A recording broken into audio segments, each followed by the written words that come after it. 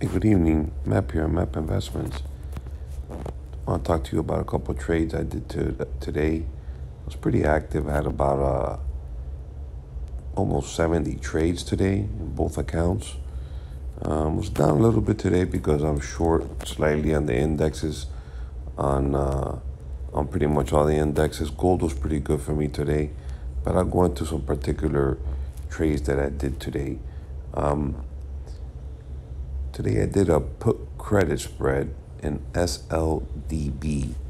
SLDB, I've been watching it, and it's been acting very strong lately, and I think we can maybe get back into the 7 levels pretty easy. And they also had some good news. This is the weekly chart. You can see it's broken the 610 resistance with some heavy volume, and it's got pretty good at RSI of 93, closed in after hours at 604. This is the weekly chart. They had some positive news the other day. Let me see if it pops up here on the news tab. Let's see here.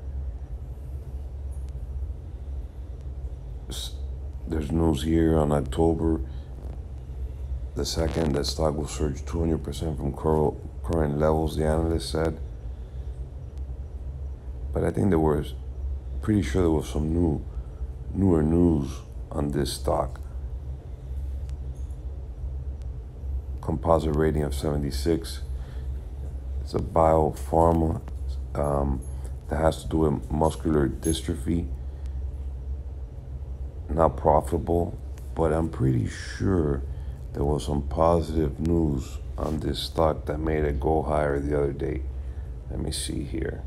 And I've been watching it. Let me see news. I think it was this right here, that they got 90 million in private placement. That was the news that made this stock pop. So that's a lot of money. At 370. So they got selling 24 million shares of common stock at 370. So I've been watching this one for a while, and it's been acting pretty nice. On the weekly, it was at 1358, and then it dropped back down, and now it's going back up. Let me look at the monthly. Here's the monthly. So we're getting some big bars here. So I did a put credit spread in here. Let me go back to TD Ameritrade. I collected $1.45.